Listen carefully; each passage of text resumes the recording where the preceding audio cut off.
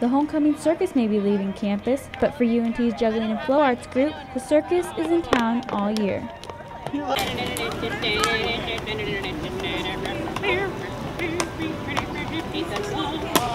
While most students are doing homework and stressing out about finals, JFA is juggling, practicing poi, and perfecting some pretty awesome skills.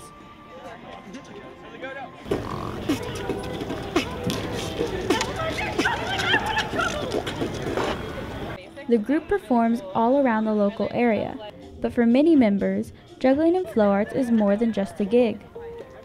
It's athletic and soothing. And it's not like I'm going to the gym and I'm working out and it's really hard to focus. This is somehow meditative and calm, kind of like playing music, I imagine, but I also find myself sore at the end of the time sometimes. Like, it's a workout. And while most students think they can't juggle, I can juggle tasks, but not real-life objects. JFA believes that practice makes perfect.